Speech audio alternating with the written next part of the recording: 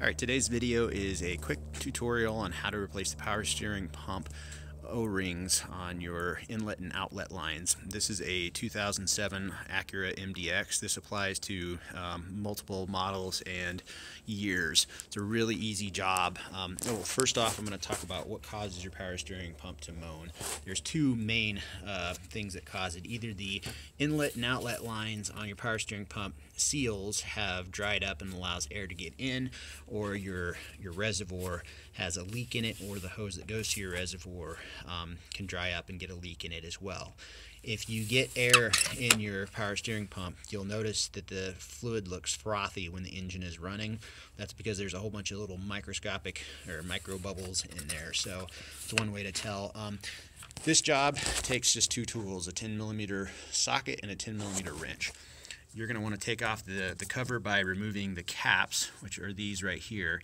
They'll either pull off with your finger, or if you can't get them off, stick a little blade underneath there and pop that off. Underneath here will be two 10mm bolts. Take those off. And then here is the power steering pump. This line has two 10mm bolts that hold it on, and this one that's underneath here will have a 10mm bolt underneath. It's kind of hard to get to, but if you take a wrench, you can come in through the side here and pull that off. Now, these are two different sizes of O-rings. The ones you get from either the dealer, or in the case of me, I found these on Amazon for like $5, I think.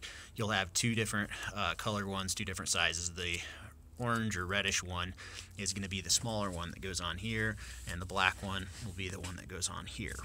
When you pull this out, you'll see that there is the O-ring sitting on here. If it's not in here, make sure to look inside here. It might be stuck. Just pull that out. This one should slip off pretty easily, but they do sit in some. Well, I guess this one just will pull straight off. This other one sits in a recess. So when you're pulling that out, if you can't get it out with your fingernail or something, and you decide to use a tool, be very careful that you don't scratch this surface or underneath this seal, because it'll have a hard time sealing if you do so. So before you put the seal on, make sure to coat it up with a little bit of oil, the same type of oil that power steering pump oil that you use on your fingers or something, or get on your fingers. Just put that on the seal, and then the installation is the same as the reverse. Just tighten everything back up. I will try to find the torque specifications and along with the part numbers for this. I'll leave that in the video description below. When you're done with this, make sure to bleed your system to get all the air out.